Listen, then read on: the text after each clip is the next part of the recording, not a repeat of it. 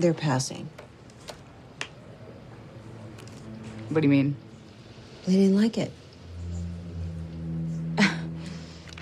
Maya's fall made them a lot of money. I know. They won't even put an editor onto it?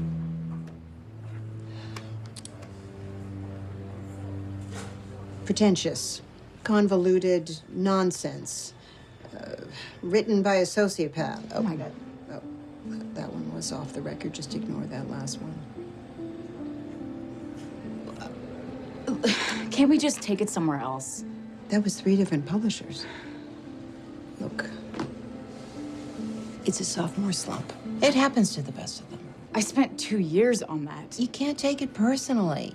I bled for that book. Everything on those pages is me. How am I not supposed to take this personally? Look, there's one recipe for continued success. Repetition. When you find something that works, you need to give them more of the same. You mean a sequel? Or better yet, a trilogy.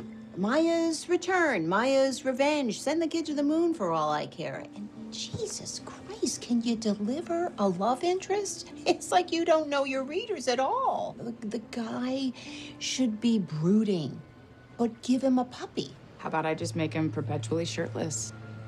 Now you're thinking. Chelsea, I am dead broke. You need money? Get me something that will sell. Simple as that. Hello?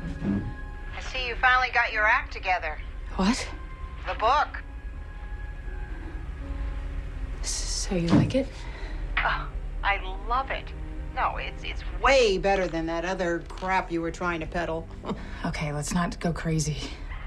No, seriously. It's really great, really inspired stuff. It's not a sequel, but there's a market for this. Is this something you can sell? Are you kidding? I already sent the first few chapters to the publishers. They're all eating crow.